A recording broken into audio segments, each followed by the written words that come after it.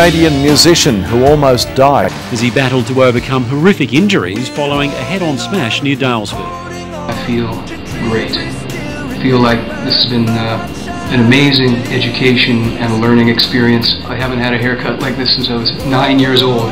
Holding on, though life and times have changed us in 1,000 ways. So I called these two guys and I said I promised Carl if he got better and when he was ready to walk and talk and play guitar and grow hair and we would get back together again.